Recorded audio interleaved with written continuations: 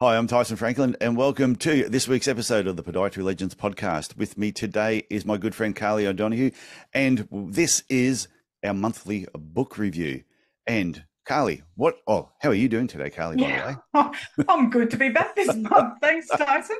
Before I just dive in about the book, Yeah, and I that's should okay. ask how you're doing. Yeah, I'm going really well, thanks.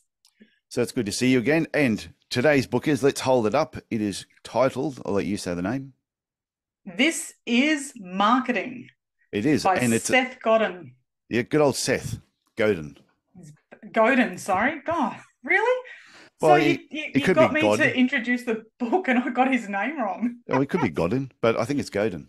Godin, okay, Godin. Yeah. Sorry, Seth. Seth Godin. And we did one of Seth's books, The Practice. Yes. I can't remember Yes, which he's one was back that. again. That He's back was again. that was way back. Oh, that was our first book review. How could we forget?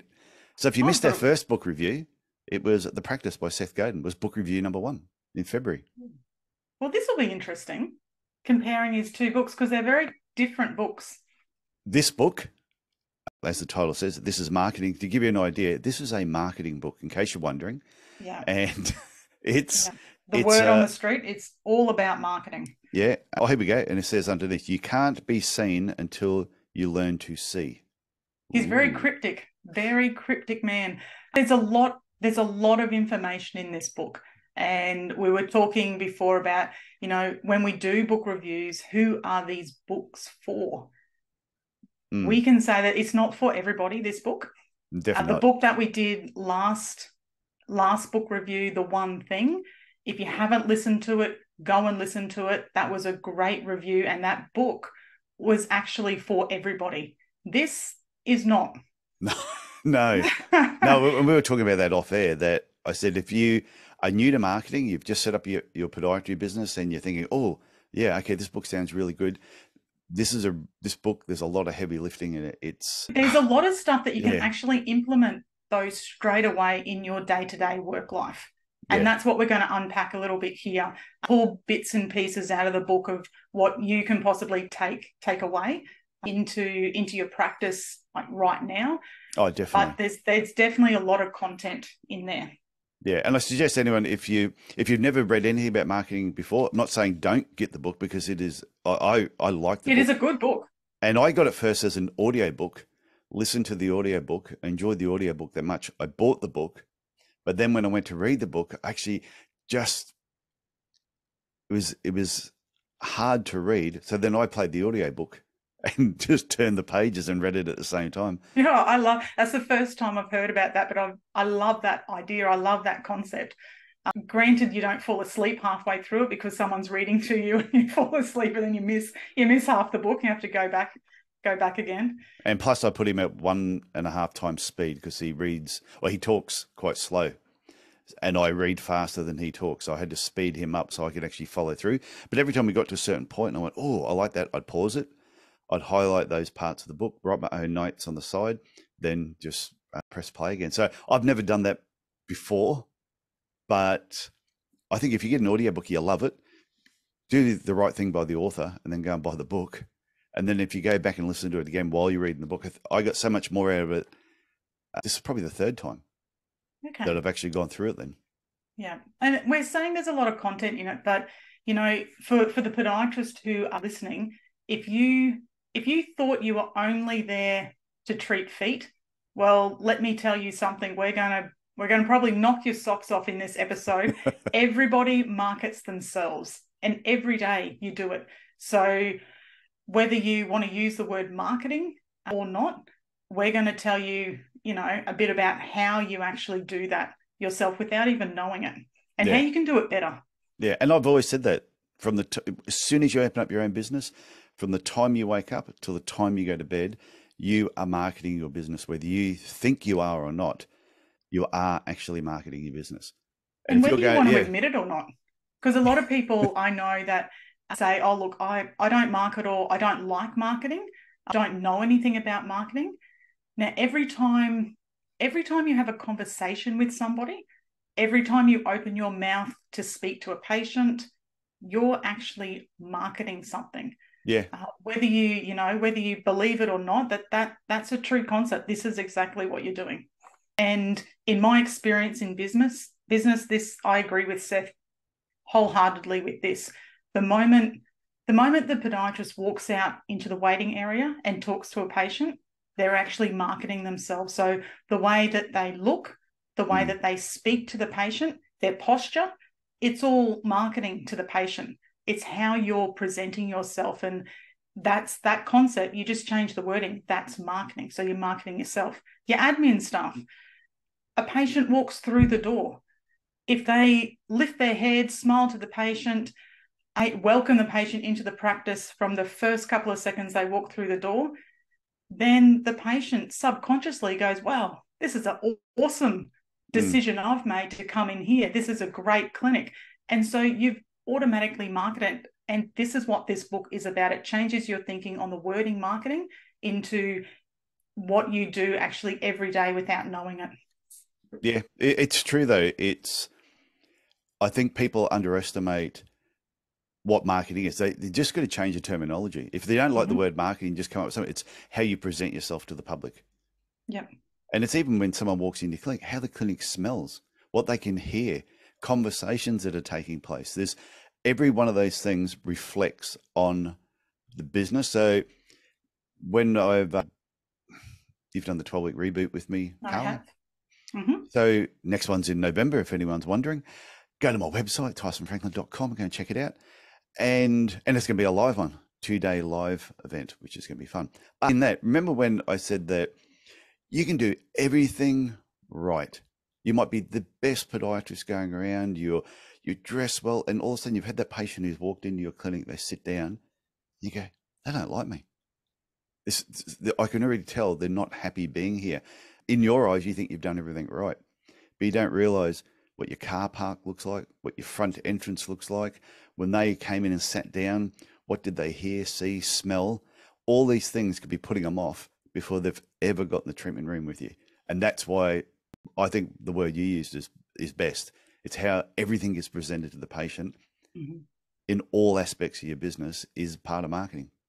Yeah, and something that I go on a lot about, and we've spoken together about, is how you make that person feel. And marketing is all about how you make that person you're talking to feel. And so if you're in the clinic room and you're telling them about treatment options for their pain, guess what? That's actually marketing. You can call it something else, but in Seth's book, he calls it marketing. So you're marketing a certain way to get an outcome for the patient. And the patient has to believe in this marketing. Like when you advertise something in the paper or on social media, you're portraying an outcome for a patient, and they've got to believe that. So if you're talking to a patient in a clinic room and they're not buying what you're saying, you need to actually be very fluid in your marketing, or be very fluid in what you're telling that person, because you need to tell them in a certain way that they understand it and that they actually believe it. And if you can pivot like that in your treatment room and within your business, then you're going to get that outcome that you want. But that's all marketing. So this book goes through little sections like that within the book to get you to change your thinking about the word marketing, but also the way that you present yourself to your patients every day and how you can get more from it. Because we all do it. But if you are struggling some days to do it well, you only have to change maybe a point of view or put a different lens on and look at things differently, and you'll get the outcome that you want. Yeah, but even on because this book has a cover, a removable cover.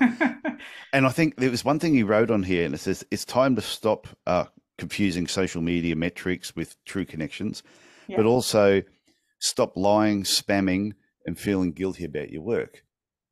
And I think sometimes when people think marketing, they think they have to try and be tricky. They're trying to trick patients into coming into their business, or they've seen another marketer do something and they go, oh, that is so obvious what they're doing. So give you an example. I was on a webinar recently. It was a really, really good webinar. I really enjoyed it. And the presenter was great. Everything was fantastic. But then all of a sudden I get this email afterwards that says, yeah, here's a copy of the recording. Great. You click on it and the copy of the recording wasn't a copy of the recording. It went to a sales page on their website that was trying to sell their latest program that's coming out. Not saying there's anything wrong with the program, but that email was not a copy of their recording. But then you get another email 3 hours later. Oh, mistake. I accidentally sent you the wrong email, or that email went out too early and didn't have the right link. I'm going, no, it didn't. Knowing that they might use Kajabi or one of those other programs, so it's all pre-programmed in, you can't make those mistakes. So how did that make you feel when you did that? Because that's part of the whole marketing process as well, and even talking to people or getting rapport with people, how you felt when you got that accidental email. How did I feel? I got those and I'm thinking, can everybody else see through the lie? Yeah. And I'm thinking, if they can't see through the lie, then that person would be probably attracting a certain type of client that they're going to work with. Because I'm thinking, if you can't see that was a setup to actually send you through to their sales page, then I'm thinking, and I think people see that and they go, oh, if that's what marketing is, I don't want to be part of that. Yeah, see, that's not marketing. It creates a negativity in your mind. It creates a distrust. And that's not what you want for your practice. So marketing is about being honest. It's not about being dishonest, but it's about doing things the right way.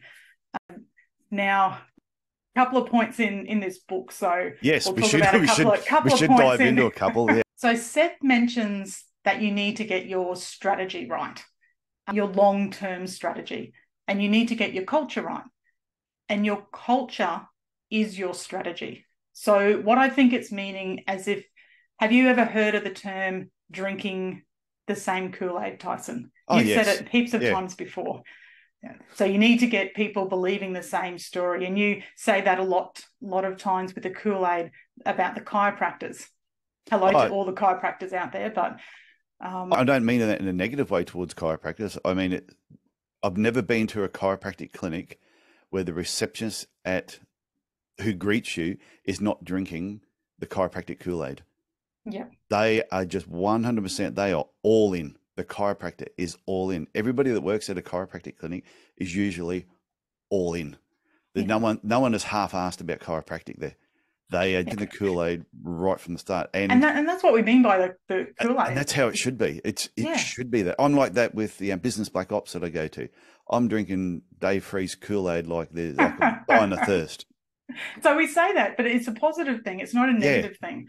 And so I'm going to put out there, I'm really big on quotes. So I'm going to give everybody another Carly quote. Oh, a Carly quote. So this quote that I'm going to give you is directly related to that Kool-Aid. So it's, be careful of the stories that you tell yourself. And so, perception is reality. And for anybody who knows me, I keep saying that all the time. Perception's reality. What you perceive as true will be the reality that you live by. But that's the same thing as when you're marketing your clinic. The stories you tell people about your clinic, you want them believing you want your staff believing that what you produce in your clinic is what you're trying to market towards, what you're trying to, not as we sell, but the type of clinic that you are. The advertising, if you market to a large group of people, most times that won't work. Yeah. So you need to be really specific, have a really specific Kool-Aid. So it's a very, very small drink, but it's very powerful. So who are you actually marketing for, or who are you marketing to? And he repeats that constantly all through the book. It's all about who are you marketing to, and remembering that you're not for everyone. You're not for everybody. No. And that's important to remember, that there might be 10,000 people in your area that potentially could one day have a foot problem and come and see you. But right now, they're not all for you. So, or you're not for them. They're going to see another podiatrist. They're going to go to another health practitioner for something. Yes, they could see you, but you're not what they're looking for right at this moment. Yeah. So when you're doing those marketing, like, stop looking for shortcuts for your business. Look for long-term viability. And that long-term viability path is being really specific on what you're about and who you want to help. And that's what we're talking about, the Kool-Aid. What type of Kool-Aid do you have for your practice? And that was the thing, our clinic, when we brought our mission statement right down, or down to like 3 words: better before bigger. It's everything we did had to be, it was better. I'd rather have a better clinic than a bigger clinic. Yeah, Seth actually talks about that in the book, is marketing is better. So you're trying to make things better. You're trying to change things to make things better. So if someone has pain, you're trying to change something in their life to make them better in their life. So you're trying to get an outcome for them. And that believing in that change, believing that you can actually create that change in someone's life is making something better. Yeah. He gives an example of a coffee shop that, in Union Square Cafe in New York City. But he was talking about a particular coffee shop, and they worked out how many people could they serve a day. And they worked out that it was only 600 people that they could actually serve in any particular day. So therefore, what 600 people did they want to be serving? So if you think of your clinic, and if you're a solo practitioner, you could probably only treat 15 to 20 people a day yourself, depending which country you're in and how you do things. But say with 20 people a day is all you can treat a day, and you work 5 days a week, it means that you can only treat 100 people a week. What 100 people do you want? Do you want the 100 people that respect what you do, respect the prices that you charge, don't look for discounts, aren't wanting bulk billing?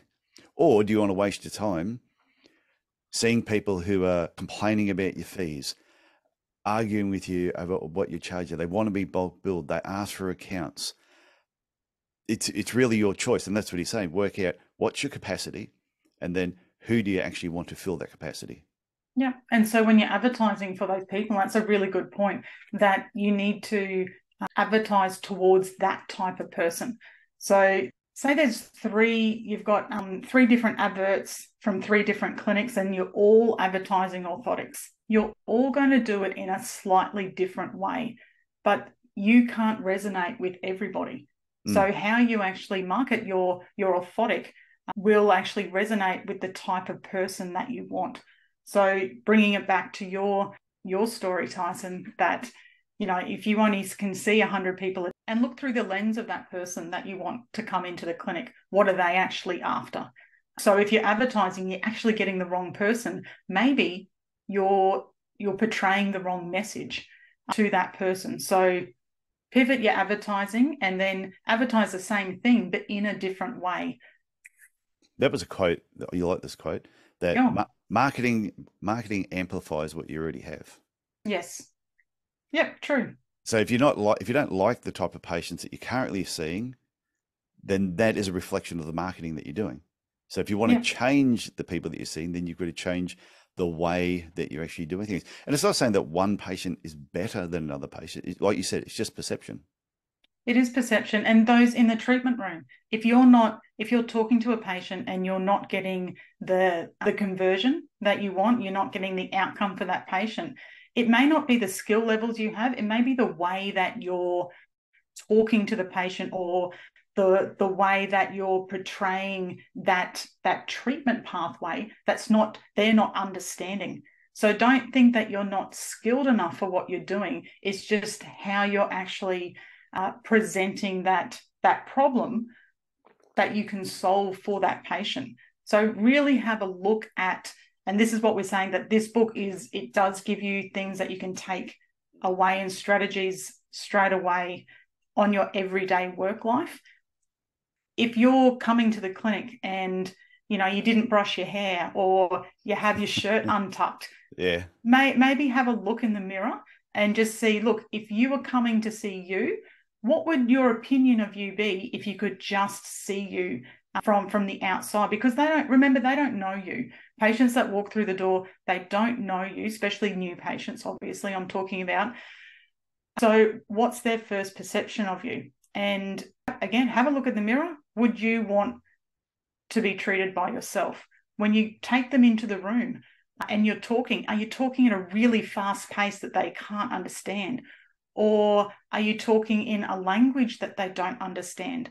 So again, it's not your skill level, it's how you're actually presenting yourself.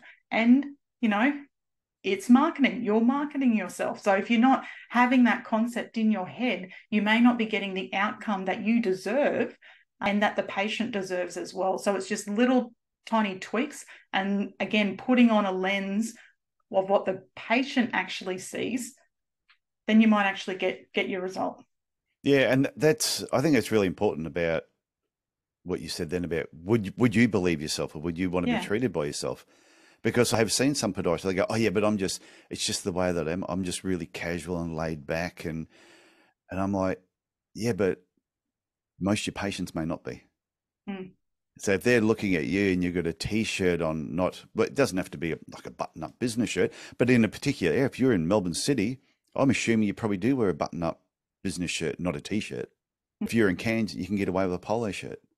So the patient might be laid back and casual. The patient might be country and walk in with like an Akubra hat or whatever, and that's great. But what service are they actually paying for? They're not paying for a casual service, portraying it, and that's what your clinic is. Fantastic. Then you've achieved your goal. But if that's not your goal for your clinic, then maybe change it.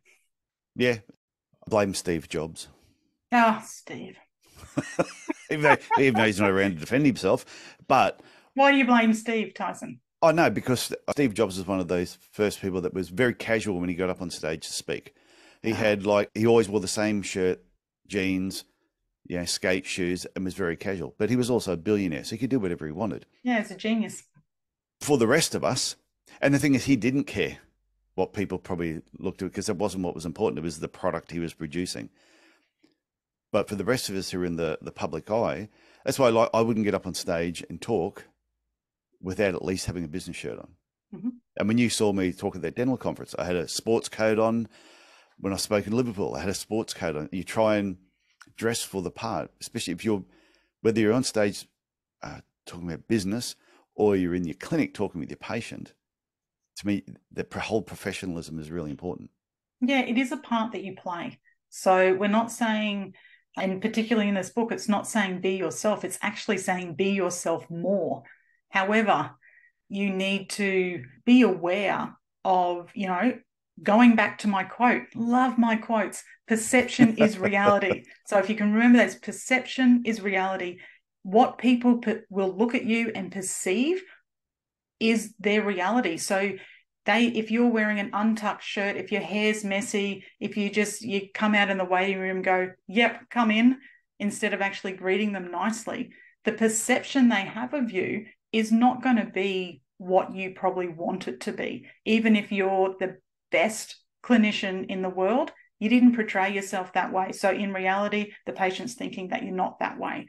If the floor's not vacuumed and there's nail clippings everywhere when the patient walks in, there's, some chocolate wrappers on the seats when the people walk in. If you want a reputable clinic, that's not what you're portraying. So the reality is you don't have one.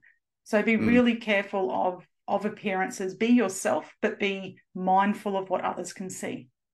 Yeah, well, it's no different to walking into McDonald's on a busy Saturday afternoon during, say, school holidays, and the tables are messy and there's stuff spilt on the floor, and you're not really expecting anything other than that. It's McDonald's. It's a fast food place. It's for families and kids to just run amok in. If you were going to a restaurant, a 5-star restaurant, fine dining, and you walked in there and there was food on the floor and mess all over the tables, you would probably turn around and walk straight back out again, because that's not what you're expecting. So if your clinic is in a dingy area and you don't look after it, and you've got worn out carpet and seats, and your receptionist has just come in from having a big cigarette out the front and is reeking of tobacco, you're going to attract a certain patient. Now, better patients may walk in there the first time, but they will never come back no matter how good you are. So back to the book. A couple of things I just want to highlight, because I'm just looking at the time as well, is, and I've heard this before, when they've talked about you only need 1,000 fans. Who said that? I don't remember that. Okay, well, it's in the book. It's on page 92. But by the way, I have read the book. Yeah, but he refers to it. This was written in 2008 by Kevin Kelly. I didn't know where this was first mentioned. But anyway, he was talking about, I'd heard it numerous times where they were saying, you only need 1,000 true fans to be successful. So if you look at your clinic and you think of your best patients, if you had 1,000 of your best patients, you probably have no worries at all. Your clinic would be booming. So he was saying that the goal with anything is if you can get 1,000 true fans, say for what I do, for example, if there was 1,000 true fans listening to the podcast, then the downloads are always going to be, every month, are always going to be doing really well, which they are at the moment. So we might have 1,000 fans on the podcast. Might have 1,000 fans on the book review too. We don't know yet. Never know. Never know. But it's the same thing. So then if you had true fans, then if you're going to run an event, people turn up to it. If you write another book, people buy the book. If you did a recording or something, people will listen to that recording. So there's a bit, you're only going to start with a few to start with, but the goal is to just keep building up these true fans. Just keep giving them quality information. So podiatry, keep giving quality treatment. Those true fans will tell other people that are similar to them. And that over relates a period a lot. of time. Yeah, you'll build it up. Yeah, the other book review we did for Jesse Cole's book, Fans First. That's the concept that we spoke about there, having fans instead of patients, and the type of marketing that you do and how you portray yourself gives you those fans, the fans that you want, the people that you want. So just a couple of other things that I want to mention before we wrap up is when he's talking about critics. So no matter what you're doing in your business at the moment, you're doing any form of marketing or putting out any sort of work, there's going to be critics. And all critics are right and all critics are wrong at exactly the same time. And he gives an example of writing a book. He said, how can a book get a 5-star review from one person and a 1-star review from the other person? It's the same book, yet people can have completely different opinions about it. No different to mine. But the thing with it, they're both right. If the person who gave me 1 star read my book and truly believed that my book was shit, then my book was shit. But the person who said gave it 5 stars, said it's the best book they've read, then they're both right. So you got to realize, no matter what you do in your business, you're going to have critics. Could be a patient, it could be another podiatrist down the road. You just got to accept that it's going to happen, and it doesn't mean that they're wrong. It's just that's their opinion.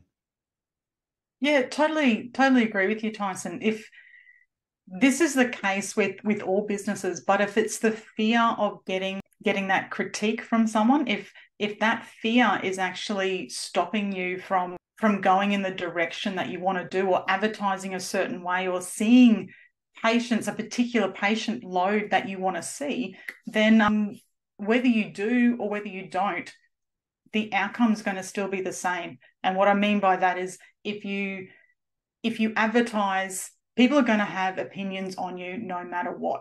So you may as well do what you want to do. Yeah. Because people are going to have an opinion anyway. So it's, you've just got to strive for the people that look through the same lens as you. And they're out there.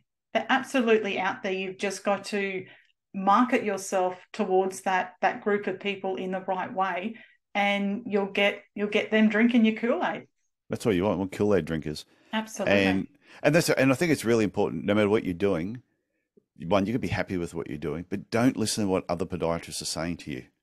If they're criticizing you, listen to it, but doesn't mean they're wrong. Doesn't mean they're right either. It's just because you will, as soon as you, in Australia, tall poppy syndrome, as soon as you start rising, there's going to be people there who will take pot shots at you. Yeah, and expect it. If you come in with an expectation that that's going to happen, then it won't be such a shock to you. But do you know what? It's those people that do that, it's more on them. So those people actually have unresolved issues that they're trying to, you know, bring you down to their level. And if you just keep hammering away and just keep doing what you're doing, then they'll eventually leave you and go on to someone else. They're not going to change themselves. So you can't worry about them because they don't want to change. They think they're doing the right thing, but they will leave you alone and go on to somebody else. It's like those patients who come in and, you know, yell at the reception going, oh, blah, blah, blah, I'm not happy with this. And anything that you do, they're not happy with. They leave your practice. You feel bad. But really, when you think about it, in reality, they're going to go to someone else's practice and do exactly the same thing. So they're not happy anywhere that they go. So don't take those criticism personally, because it's got nothing to do with you, but it's got everything to do with them. That's true. And I want to finish on two more things that I think are important from the book. One is when he talks about your brand and your logo. One, the promise is your brand. So people got to realize everything about your business or everything that your business portrays is part of your actual brand. But your logo is not your brand, but your logo is an extension of your brand. And like we put here, your logo is like a post-it reminder of that promise. Yeah. And I like that one. Yeah, make it, what's really good here when he talks about the brand is a shorthand for your customers' expectations. So when they see your business, there's a certain expectation. And he gives an example. Nike doesn't have a hotel. If it did, you would probably have some good guesses on what it would be like, because that's Nike's brand. See a picture if Nike actually opened up a motel. What do you think the motel would actually look like? There could be rehab equipment in every room. Comes with a pair of shoes instead of slippers. And then he said, so your logo really represents your brand. So as soon as people see your logo, they know what to expect. And he even says, if you think about, write down, list 5 logos, the first ones that come to mind, the ones that you think about. And he says, and his prediction is they probably represent brands that you admire. So you want to build a promise around your business. Your logo represents that promise. Every time they see your logo in your marketing, it reminds them, it's like a post-it note reminder of, that's right. I go to such and such, ABC Podiatry. That's my podiatry clinic. Yeah. And look, I think that's a really good point for people who want to expand their business or have their business in different locations. If they want to hire more staff members, if your logo promises a certain level of service, then you have to provide that service, whether it's because it's not you that's going to provide that service all the time. As soon as you hire somebody, they're actually going to deliver or try and deliver the same quality and level of service that your brand has. So be really careful of expanding is just a word. You've got to be willing to put in the effort so that wherever your brand and logo is, that same quality of care is there. Yeah. And I think that's a problem when podiatry businesses expand. The biggest problem they always have is finding podiatrists, and therefore they get desperate. So their brand is saying one thing, but they hire people just to fill a position, and that person can't live up to that expectation. And that's why you'll see there's some podiatry companies around that have got clinics all over the place, but their quality of service that they provide, in my eyes, is substandard. Not saying that the podiatrists that work there don't know what they're doing, but when I look at some of their clinics, I'm going, I couldn't work in a place like that, because the quality of the work that they put out is not what I would do. I have higher expectations. And I think anyone who's looking to expand at the moment, if you cannot have a good supply of high quality podiatrists that live up to your brand, don't expand, because it's just going to create headaches for you. And it'll damage your brand. You got to dumb your brand down then. It'll damage your brand. You don't earn more. Just because you employ someone doesn't mean that your wage actually goes up. It just means your stress levels go up, and you're probably going to work more to keep your brand image until you get those people on board that, are actually really good team members.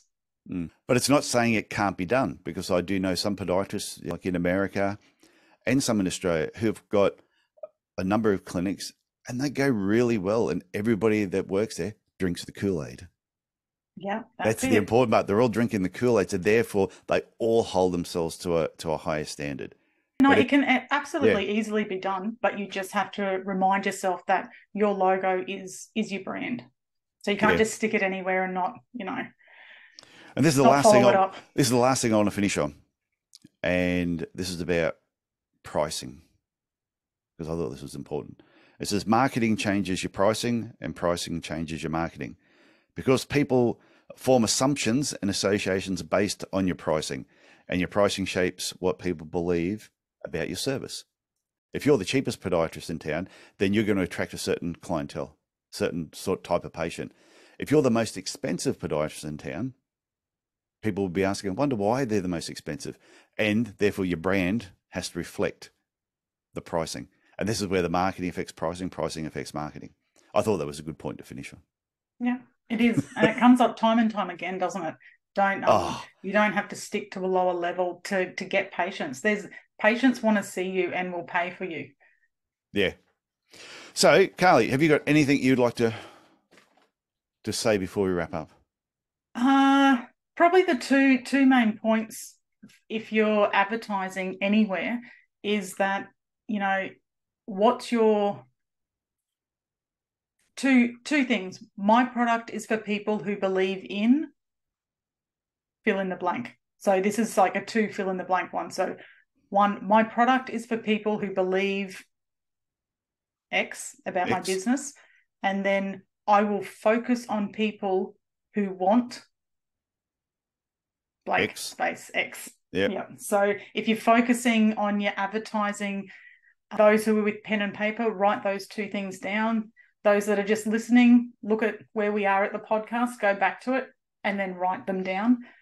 Just every time you advertise in paper, every time you do social media, any type of signage, answer those two questions and you'll get those type of people into your business. Basically, both give the book a thumbs up, but it is, I recommend people get the audio book and listen to the audio book, and then go buy the hard copy book and listen to the audio book again with the hard copy book, because there's so much in the audio book. When I listened to it the first time, I'm thinking, I don't know where to start with taking notes. But when I listened to this one and then got my highlighter out and was highlighting pages, I took so much more away from it. So it's one of those books I reckon get both. Yeah, I think the audio suggestion is a great suggestion for this book. Because it does sort of, and like I said, he talks slowly. So if you want to go through it slowly, it gives you the ability to do that. But if you want to speed it up a bit. Yeah, just speed it up a bit. 1.5 times, he sounds normal. Okay, Carly, I want to thank you for joining me for this week's episode. That was also this month's book review. It has been fun, and I look forward to doing the next one. Been good. I hope everyone got something out of it that they didn't know before, or maybe changed their mindset about the word marketing. Yeah, I hope so too. And yeah, definitely get the book. Now, before I finish up this particular episode, just want to remind everybody that I'm doing, previously, I've done the 12-week Podiatry Business Reboot, over 12 weeks, 1-hour sessions online. But I'm doing it as a 2-day live event in Brisbane on the 17th and 18th of November. All the details, you can either go to podiatrylegends.com or tysonfranklin.com, click on events, and all the details are there. It is going to be fun. And yeah, so that's it for me this week. I want you to look after yourself, look after your family, and I will talk to you again next week. Adios. See you later. Bye. See ya.